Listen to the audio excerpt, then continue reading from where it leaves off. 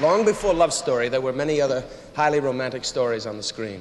Camille, Wuthering Heights, Love Affair, and maybe one of the greatest of them all, Seventh Heaven.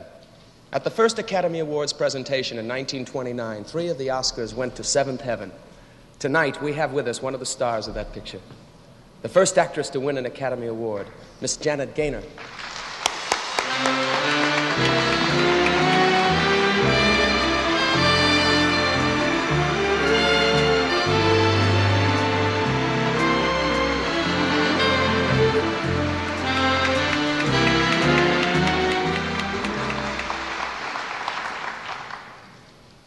The set where I made most of my pictures is now Century City, and the bean fields I used to pass on Wilshire Boulevard going to work are now high-rise apartments. But the pictures themselves are still being shown to film students today. Pictures directed by such talented men as Frank Borzage, F.W. Murnau, and Raoul Walsh. Brian?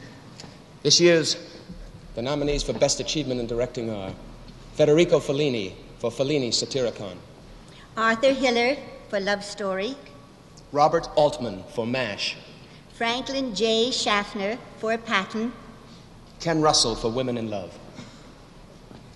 Would you do the honor, Miss Gaynor? Thank you. I can't open it.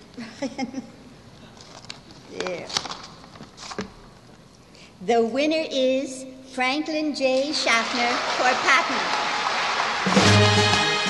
Accepting for Mr. Schaffner will be Karl Malden, who portrayed General Omar N. Bradley in the film.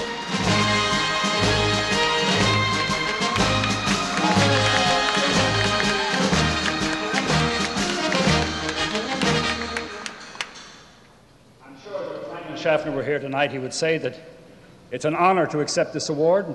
I know he would thank you for it. But since he isn't, thank you, Ron. But since he isn't here, let me say that you couldn't have given it to a better fella. He deserves it. I know, I was there. Thank you.